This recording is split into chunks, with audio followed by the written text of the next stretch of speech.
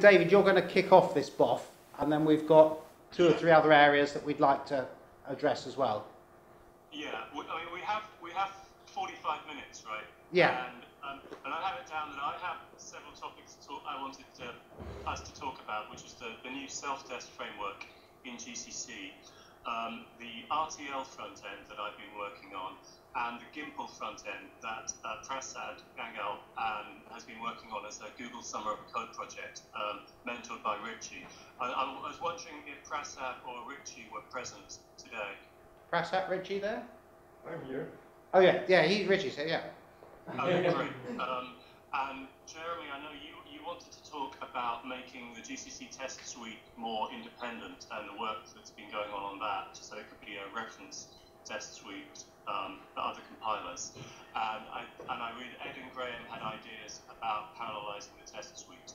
Yes, that's right. I think it's mostly Ed and Graham talking that stuff. I think it'll be relatively small, bouncing ideas around of where they've been moving on that. So I'd use most of the time for your stuff. Yeah. Okay. So I mean, shall I just? I can talk about the self-test framework I've been added. If everyone can hear me, okay. Yeah, I think yeah. Good. Thumbs up for that all. So historically, we've had I think in GCC we've had really good what I would call end-to-end testing, or maybe integration testing, in that you put in source code in at one end, and you invoke the compiler, you get machine code out of the other, and you run it, and you hope, and you assert basically that it does something sane, perhaps verifying properties at the dump in the middle. And if I run the GCC test suite today, the GNU one, I get about 300,000 pass results, which is great. But something we historically haven't been so good at is unit testing, of going in at a very fine detail level of the individual components inside GCC. And we've done a little bit of that historically with plugins. I say historically, but plugins are relatively recent. I think GCC is 27 years old, and plugins are not so. So things like exercising data structures, like the core things inside the data structures that make up the compiler. My philosophy is the earlier a bug is detected, the better. So the new thing I've been working on for GCC 7 is this -f self-test, as a dash between self and test. And the idea is inside CC1, we can, for sake of doing our better, let's run a bunch of additional self-testing code so that we can write unit tests for the much more kind of lower level stuff, like does our vector implementation work? Does our control flow graph handling work? And that lets us write different kinds of tests that we couldn't really do before using GNU. For example, we can run hundreds or thousands of tests and just maybe generate every possible control flow graph involving, say, up to n blocks, say 5, and then generate the dominators and verify that things don't explode when we throw in exception handling or whatever. And that sort of programmatic generation of test cases is one aspect where this is kind of maybe stronger than, or is an area where it's stronger compared to the end GNU approach. And so what's in trunk today for GCC 7 is that we can runs in fact by default at each of the 3 stages of the classic bootstrap. So potentially, if there's a serious problem, it'll actually be caught because the self-test will fail at like stage 2 or stage 3 of the bootstrap. Whereas before, if you had with this bug, you might have been poring over assembly dumps and figuring out what's going on. And now, hopefully, if we're going to fail, we'll at least fail fast. And here is the line of code that's failing. And the other thing I really like about this is we've had this approach towards modularity in GCC, where we're trying to pick it apart. And my feeling is that modular code, kind of modular tests, if all we have is end-to-end tests, where we have to run the entire compiler to test it, that isn't so modularity. Whereas if we can say, okay, bring up a few classes and exercise them, then tests can be modular as well as. You run a test suite, I get about 30,000 pass results, and we have coordinated structures for things like the garbage collector, which is like a major bugbear of mine. I hate the thing, and at least we can kind of confine it a bit, or constrain it a bit with unit tests. And my particular focus is the diagnostic subsystem. There are a lot of interesting boundary conditions in the diagnostic subsystem, whereas once you have a large number of, once you start dealing with large source files, it goes into various fallback modes, where trying to fit everything into a 32-bit int.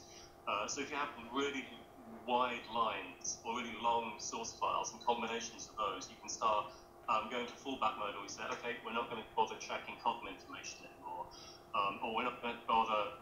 There's an optimization for tracking ranges with a source line, and at some point we throw up our hands and say, well, we're going to stop doing that optimization because we're running out of 32-bit. And so I'm able to run by using this programmatic approach. I'm able to say, well, what are all the interesting boundary conditions or boundary value, okay, and run every self-test, run near the values, and which is something we just couldn't do before with GNU. And so I'm quite excited about this approach. And I guess the question the ECC community is, do we like having two different testing approaches? And when should we use each approach? Because I don't want us to sacrifice the great kind of end-to-end testing we have. And I kind of think of it as a belt and braces, or is it belt and suspenders, depending on whether you're British or American English here. And so of the GCC community is, well, this is great in that we've got a load more self-testing now when enable checking equals debug or whatever. In each one of GCC development, the GCC 7, sometime around November, we're going to cut over into stage 3 of development, and where checking will be in release mode. Enable checking was released by default, and suddenly all the self-tests I realize will be turned off by default. What are we going to do about that? Does this change how we do stage 1 to stage 3 cut over? So maybe we could spend, and also I guess my question is, do people, is it a whole idea crazy, or hopefully this is all good, sane development stuff, and people are happy with this approach. I was hoping to attend, in person, but I couldn't. So one thing I wanted was just to gauge people's facial reactions to this, which I can kind of see in the front row. Hi guys. It's a BoF, so I guess it's more of a discussion format. So should we spend 5 minutes talking about self-test stuff? Yeah. Okay. Comments? Which do you want to make? Yeah, I think the self-test stuff is a good addition because we basically have no other good way of doing this kind of tests right now, other than we had previously we've used plugins to do these kind of self-tests, right? Maybe Martin, you've done some of these because I told you, well, there's an example, and you can use plugins for this, right? And do it from the GNU side. So you could do all the self-tests inside one plugin, for example. With the self-tests, the only issue I have is that if the self-tests start to grow, like we could end up with CC1 being half of the size taken by self-tests. So maybe in release mode, we want to not compile them in. For a compiler we ship. So it's at the moment it's not an issue, I think. But if we think this is really the way to do self-testing of our infrastructure, which I think is not the very most elegant way of doing self-testing. It's more like one of the pragmatic approaches, like the plugging approach also was a pragmatic approach. At some point we need to decide, well, what's the real way to do self-testing of our infrastructure? And yeah, because I mean, it doesn't really scale to testing every function with a self-test. Perhaps you can both put to plugins more expensive tests and self-tests or even cheap and not very long. And on the other side, the advantage of having tests inside of the source files is that you can also access it's very convenient at the moment. So the other way would be to have separate executables for everything and include the source file and do some, well, you can imagine a lot of similar ways of doing the self-testing, but outside of the GCC binary. So I'm just watching as a bystander right now and watching them to grow. But at some point we probably need to decide, well, do we want half of GCC to be composed of self-tests and the other half not, or not? Another thing is that those self-tests could, in theory, have global constructors and stuff like that, which will slow down everything. Okay, I'm going to pass the microphone around as we go around so we actually get this on tape. Could someone briefly explain the architecture of the self-tests? Are they just GCC asserts but with more complicated functions being called? I didn't follow the patch there. So they are basically test functions that are somehow collected globally, and if you invoke GCC with minus self-test, then it will all invoke all these functions and do whatever you did in those and assert if it's something fails, or print something if something fails. They're like unit testing. Yeah. Except for they're unit testing in like one little function. And all unit tests are contained in your GCC executable. Right, got it. Okay. Yeah, Dave. So I wanted to raise the question of what policy do we really want for a failure of a self-test, in the sense that, I mean, I'm sorry for the way that I raised the issue. I want to again apologize to David, but when it occurred, and appreciate Jakob's help with this. But right now, we have this policy where one can do a minor, error, and with the GNU tests, this will just follow. Okay, you'll get another, error message, or something, more unexpected failures in the test suite. And with the self-test, the current assumption is that this is just going to crash the entire compiler and break your bootstrap. And this is maybe okay once we are assured that the self-test itself is correct and the infrastructure is correct. But I think, at least I proposed, that we need some sort of careful way to integrate this, because once it's known that the self-test is correct, then hopefully this is, and it's not something very architecture specific, especially in the tree and GIMP and other generic areas of the compiler, it should fail in any architecture.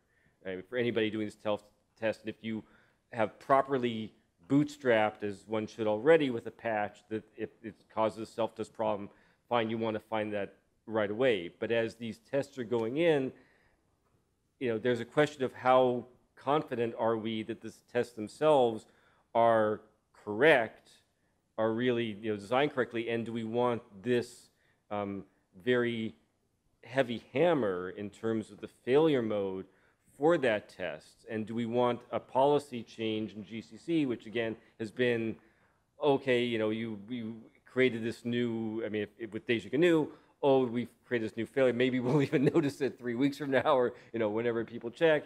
And if the bootstrap, okay, you've got 24 hours or 48 hours, or these sorts of policies for reverting it, do we need something more immediate? If we're going to start having this more extensive self-test, do we want a more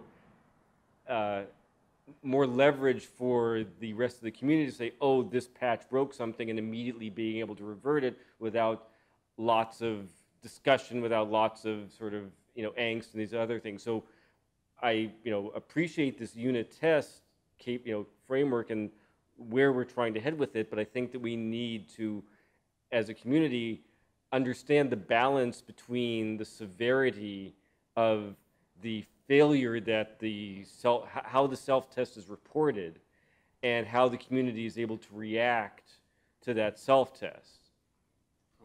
I a mistake in a self-test, in the test itself, isn't different than like people introducing some W error issue for another host or another target.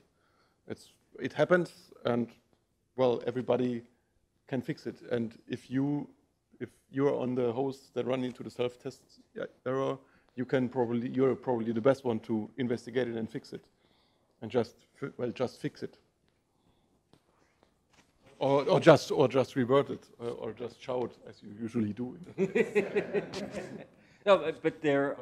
But I don't think self-tests are in any way different than the other usual mistakes that happen that are the same. Yeah, but again, I mean, as you probably remember, I mean, some of us who've been around GCC long enough, with the RTL, when most of the optimizations were the RTL, and the RTL is very delicate, and there were all of these specific issues that if a patch that looked fine on x86 would break on ARM or would break on this.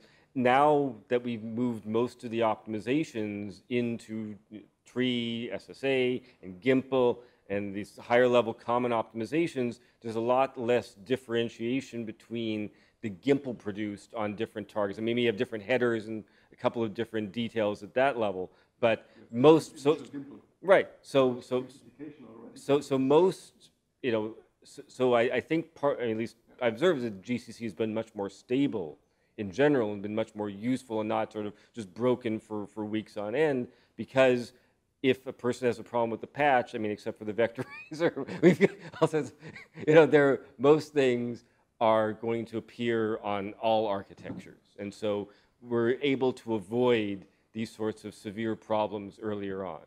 And with most of the tests in Deja GNU, yes, you may have, some patch will have introduced more unexpected failures, another failure, or some patches will jump at 100. I mean, with some of all these GCOV things, but the compiler still runs. You're still able to boot up, you're able to do things. It's mostly all Deja GNU stuff. It's testing the target in the end, and the self-tests are mostly host dependent now.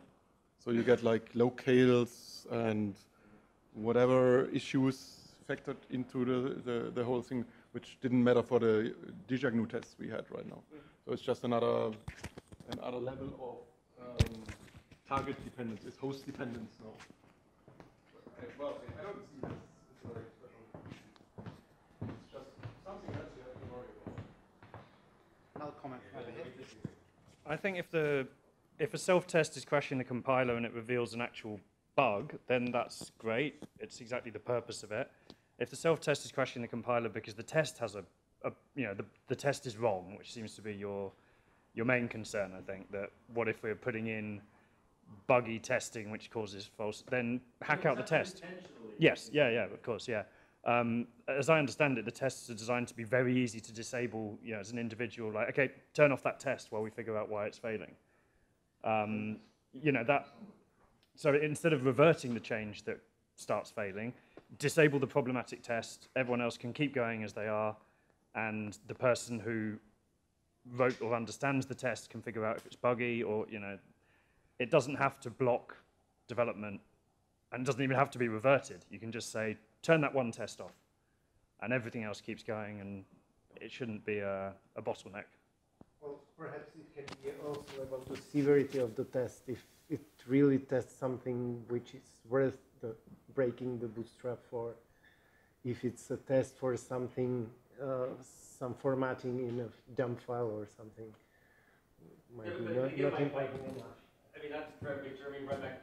My question is more about having a policy. I agree that tests can be disabled, it can be whatever.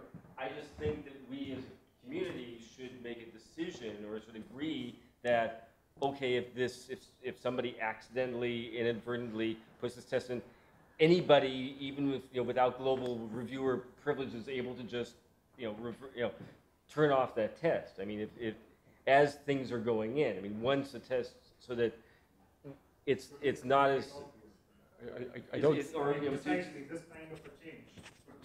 Is that? Well, yeah, just bend the rules or interpret the rules correctly. We don't need more policy. Fix it as obvious. Yeah. Okay. If you you figured out what's going on right away. Sure. But assuming that you don't have the, you may not have the time, you may not have, you may not know what the test is doing, you may not be familiar with all I'm saying all is caveats. all I'm suggesting is that we make sure we have things sense like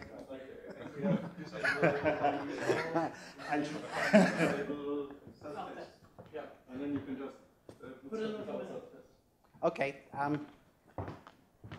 David, I'm not sure how much of that you caught, but do you have anything to add at this stage, or do you want to move on to your next item? Yeah, I mean, I guess the point, one other point is the initial version of the patches for the self-test were very over-engineered. It was a fancy C++ test auto-discovery registration thing, and thankfully I was brought down to that. And it's now very, very, very simple. And it's trivial to hack out a failing test with a big hash F0 hammer. And so, you know, that's kind of the saving grace of it. But yeah, maybe should we move on? Yeah. We've probably done 20 minutes. I mean, the other, we could talk about the RTL front end that we're working on, but my big surprise, and what I posted to the mailing list yesterday, GCC Patches, was I've actually rewritten the RTL front end work as self-tests. Basically as a, so maybe this does speak to the whole self-test discussion. So basically it's a set of classes for parsing RTL dumps and RTL dump fragments. And because if you try and, a lot of interesting test cases involve the interaction of some instructions. And I guess the poster child here would be, we had a bug in the common sub-expression elimination on AR64, where it was being a bit overzealous and generating bogus RTL that was leaving, I think, the top 32 bits of a vtable pointer uninitialized, and then boom.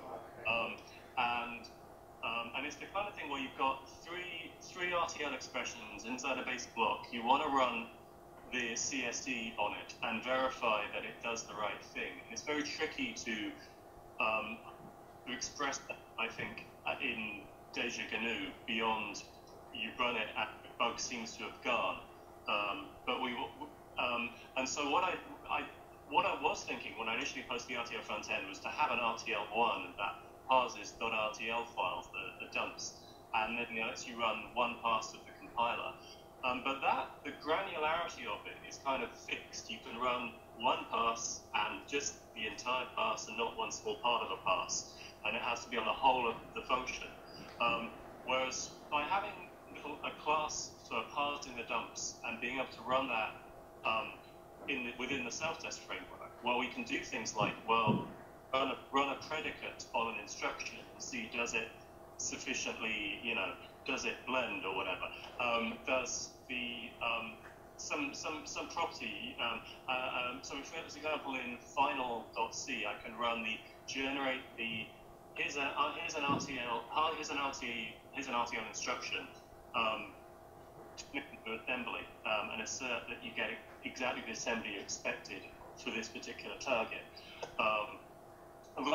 Take these three instructions, run CSE on them, and assert that it wasn't that the instruction in the middle didn't get such and something inside its pattern twiddled. And that's kind of how I turned the RTL front end. Now that work, we could still build an RTL front end, an actual front end using it, but that's kind of the current state of that. And I guess this speaks back to the earlier discussion, which is, well, how far do we want to go with self-tests? And in particular, the stuff I've been writing is very target-specific. And I'm fairly sure in the patches I posted, there's probably target-specific assumptions, like maybe there's a tuning assumption that this test might only work on my particular x86-64 box that I've been testing on, and maybe. So, yeah, there are some issues there, but that's kind of where I'm at with the RTL front end work, where I kind of tore it apart and made it much more modular. And I think, and it's rather different to how the Gimple front end work has gone. I mean, Richie, maybe you want to summarize that, but basically it's been embedded in the C front end. Okay, handing over to Richie.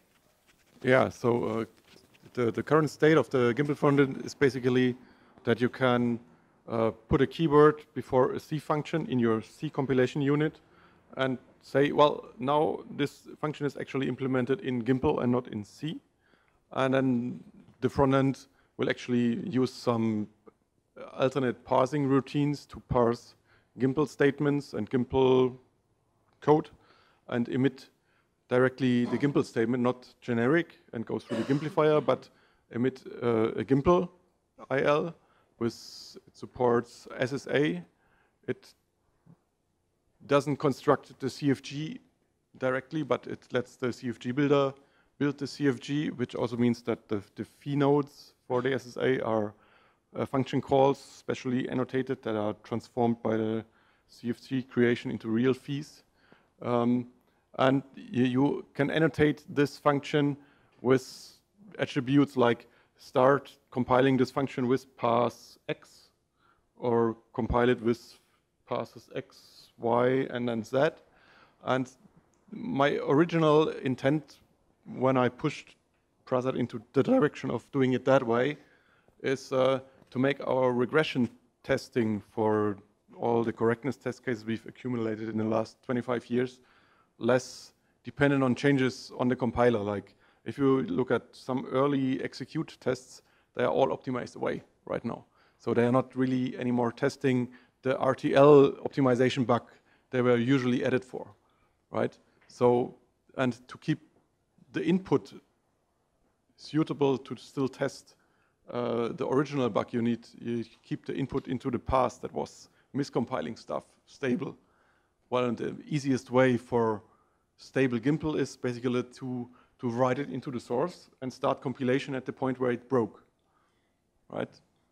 So the idea is that you can have your reduced C test case, which you need anyway for an execute test case, and look at the function that was miscompiled and turn that into a Gimple and put the Gimple in there that was how it was before the failing pass. And so you have your testing harness is just regular C, and the miscompiled function you will write in Gimple, which means the stable IL into this specific pass that was miscompiling it. So it's basically turned into a unit test for a pass, for a Gimple pass, but still it's an execute test. So you will check the final correctness of the whole test case. So it also serves, yeah, that's the whole idea of having a Gimple frontend. And that was my original idea of how we could use the RTL frontend, how it was originally developed as well. So just have a regular C test case and have one function that is miscompiled by the RTL routine, write it as RTL in a test case and run it. It's of course more difficult because it's a lot more target dependent than for the Gimple frontend case. For the Gimple frontend, there are some target dependencies, but I guess for each target, if you have the correct input into the Gimple pass, it will miscompile it anyway. You just get different Gimple from the same C code. But if you fix the Gimple, then you will eventually get the miscompile for all the other targets as well. There are, if you have like variable args or stuff like that, you may not be able to use the Gimple on all targets, for example. Yeah, but you could use the preprocessor to handle a couple of cases and fall back to the C implementation just to cover everything. Any other comments? Or we could require for all of these tests also the C variant. So have not two separate test cases, but have two modes. One with gone through the Gimple way and one with the C fallback. If there is special driver for this yes, if you have a special. Otherwise, it can be just one very small test which just has the options and some macro. Right. The other one included. Okay, David, I think that more explanation there was mostly stunned silence. The Gimple front end, which is that, I mean, the summer of code is now over, and I think we've got basically 7 weeks of development until the typical close of stage 1 for GCC 7. 7 or 8 weeks, assuming normal schedule.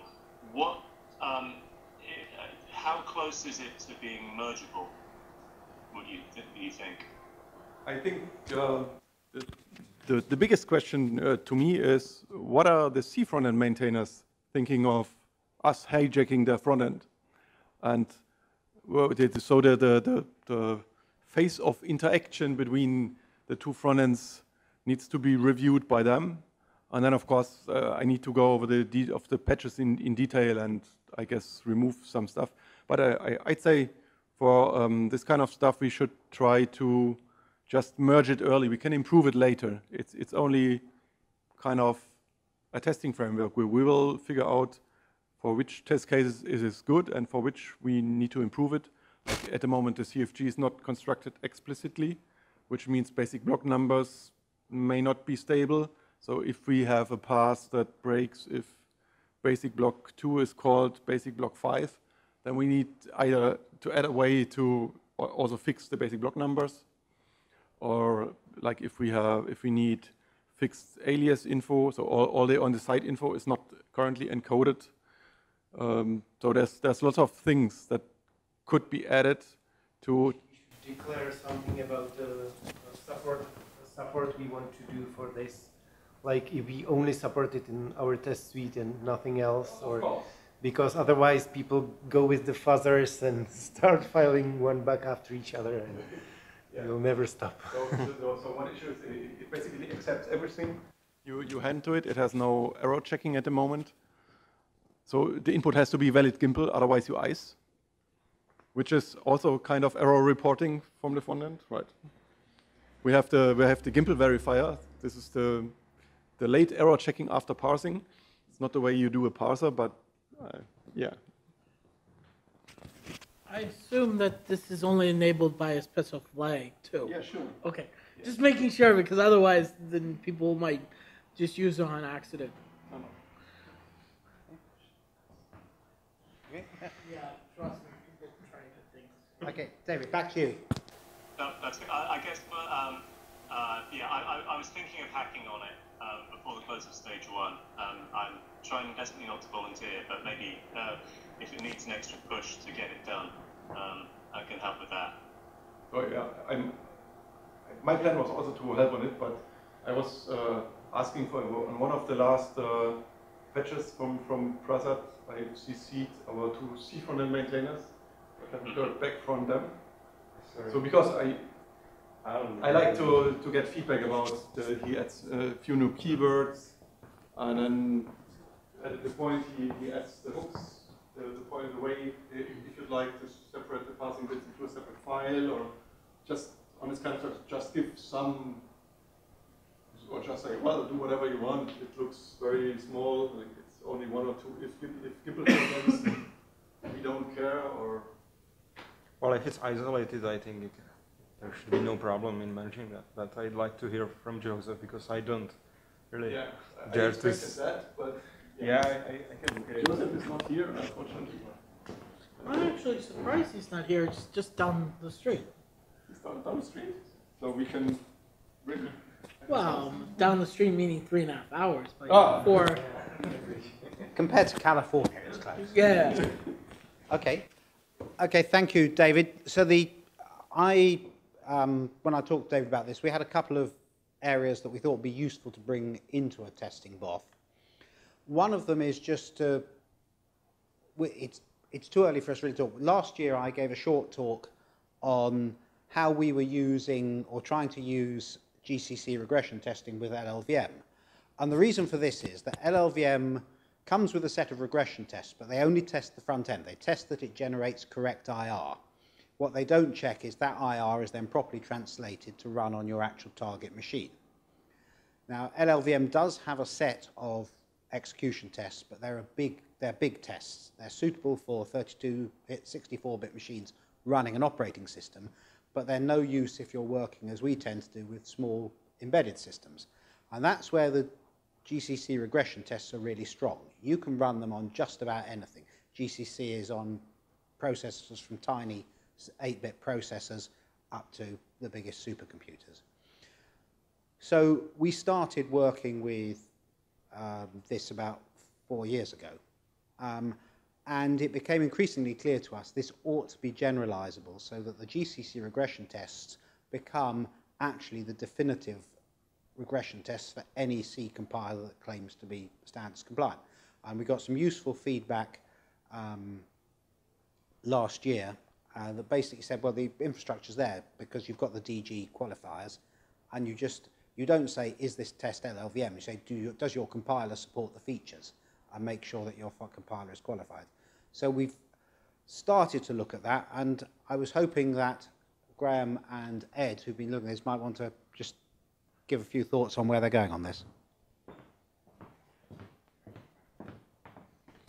Yeah, so I think the feedback from, or the idea at the time of last year's talk was maybe that what the mechanism that was being used to suggest which test results should be overridden, perhaps because a target didn't support the features that those tests were testing, was kind of a sort of text manifest file that would specify which test should be overridden, or perhaps which options were the test. That wasn't quite flexible enough. So one thing that I've been looking at doing was also allowing you to provide your own expect file with some, in which you could provide some functions that the test suite could use to query what your target supported, and for any particular test if you wanted to override them.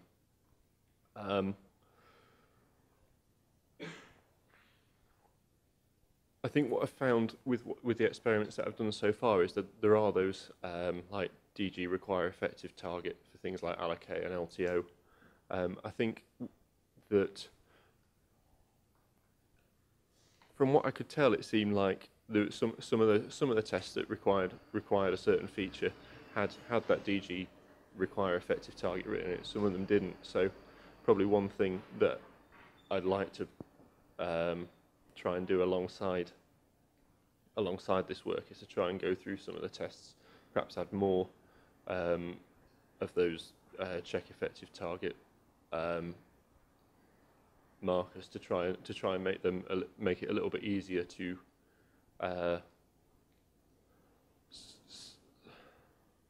sort of categorize some of the tests and kind of run only tests that are relevant to the compiler or target that you're using it for. Is any of this making sense? I'm kind of quite new to actually working with the GCC test suite, so. Markall.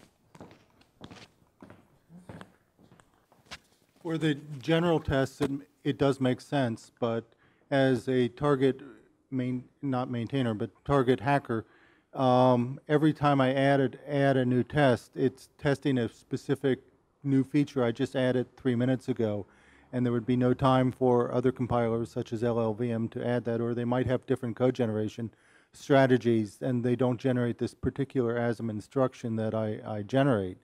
So either we need to do something that says the target stuff is only GCC, but everything else is more general, or decorate all the target files that say GCC or however, just let it run and you get 500 errors. I guess you're mostly interested in all the torture stuff, the compile torture, the execute torture, and maybe the C conformance, the C++ conformance tests, and not so much the optimization tests, because those are obviously compiler dependent. Like the dump scanning is obviously only going to work to scan for GCC dumps. Because yeah. Sometimes you want the diagnostics even from other compilers, but the version. Yeah.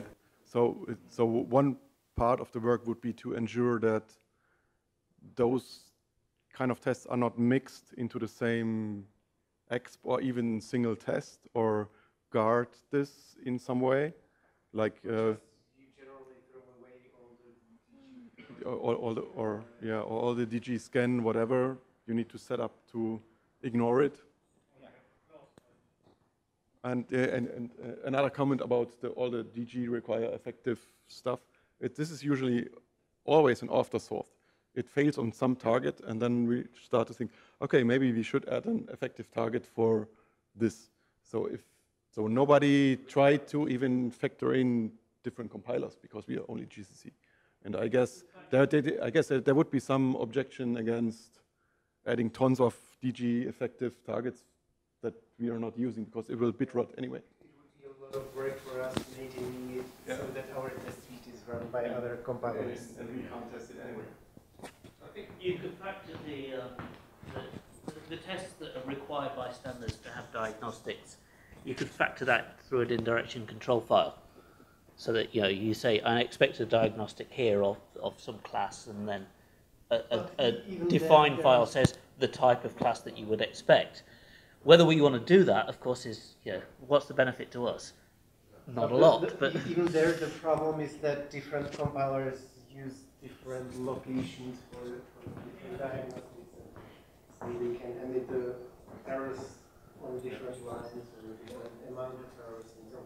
So it would need to be just a check whether the test case was rejected or not. I think there's no question that we can't maintain a set of tests that are passed or failed by LLVM. But I think the question for us is whether we would accept those annotations at all and just not worry about them, because they're never going to affect GCC running the test suite. It's a burden for us. Well, surely if you want to make this a multi-compiler test suite, it has to be a separate project of its own. And not tied to GCC. Yeah, it should be. I think there's always that balance between where we would like it to be and where we reasonably think we can get it to be. I think Dick's right. It should be a separate project. It should start with some subset of the GCC test suite, and then we can agree that we'll copy that project into the GCC test suite. So actually, we do have this separate part of the test suite. We have the install testing, which doesn't work on all of the testing, where you can switch the compiler you test. And I think it's at the moment it's libstandard C++ and some of the. I don't know if it's all of GCC DG. If it's so. So I actually use install testing right now, just to do cross-compiler testing actually. So I do install and then I do the testing using the normal install testing, and I send out results actually for AR64 ELF. So right now the only thing that fails is, I think because of that, is the dump one. But the question was what part of the test suite is actually run, because it's not. Oh, it's quite a bit. But it's not. Is not run, I think, and there were maybe. Ada is not run at all. I haven't checked. Well, I think this is a Bennett, so this is. We do compare the one in tree from the one out of tree test install, and I think almost all the tests are run. There is really, I think graphite and maybe plugin, but almost everything is run, and the result there is. This might be graphite not run. It's not graphite so much fun.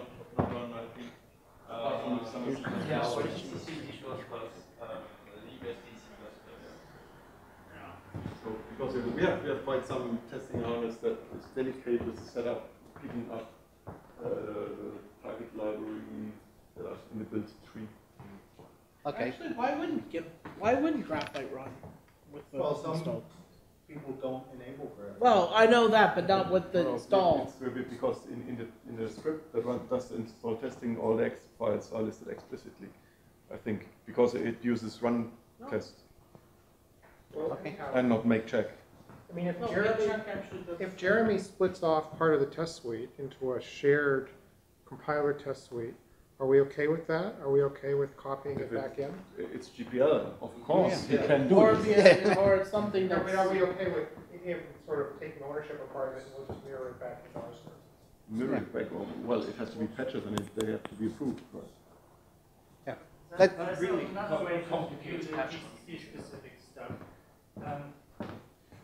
Sometimes we want to test an older compiler or later release of an older compiler with a new test suite. We want to run the correctness tests, but not necessarily tests for new optimizations. So it would make sense to take optimization tests with the GCC version where it's first expected to pass. Okay. I'm conscious of the fact that we're coming up to the end of our 45 minutes and that we've got a fairly complex changeover because we're going to try and dial someone else in for the next talk. So I'll just leave you with a thought, and anyone who's got bright ideas, please collar me either today, tomorrow or Sunday, which is we test a lot of our systems on what are now very, very parallel machines, and you can certainly put together a pretty decent ARM64 system with a very large number of cores for not very much money. And we found that the GCC regression tests make check with lots of parallelism sort of blows up when you start to ask for 64 threads and so forth. We've done a bit of work trying to explore that, but I'd be interested to hear other people's experiences of that. We see that at times on power with high parallelism also. Yeah. One or two tests that are memory intensive, they tend to all run at the same time. In fact, glibc's tests don't even work on Yeah. issues with code testing because many tests run on all the threads you have. So at Linaro we have been working on ARC64 and ARM 32-bit testing quite a bit in a very, very parallelizable environment. We have had several problems and submitted over the last 2 years several fixes to the test suite. So there used to be several bugs in the GCC test suite. The very last issues we have been hitting were in GNU. So it was GNU, handling of parallelism, especially for the cross-compilation stuff. Natively, GNU does not seem to have issues with high parallelism, but in cross-compilation it does. I think most of that is fixed upstream, but may not be in the latest release yet.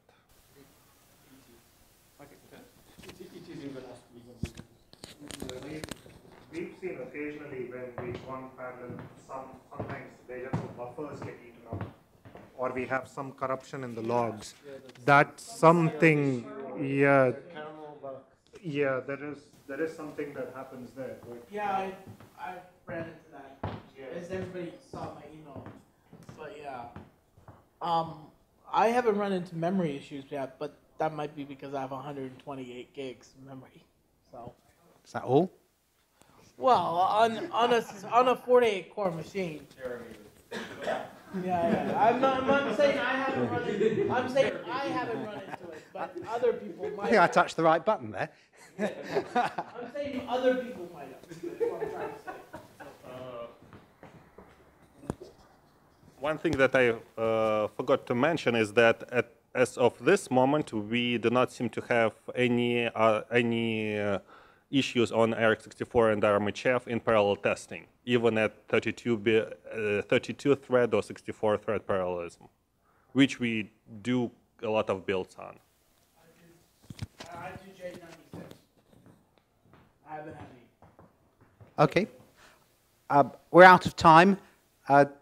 Thank you all very much. Dave, thank you for you joining us. And we'll look forward to seeing you physically next year. Thanks.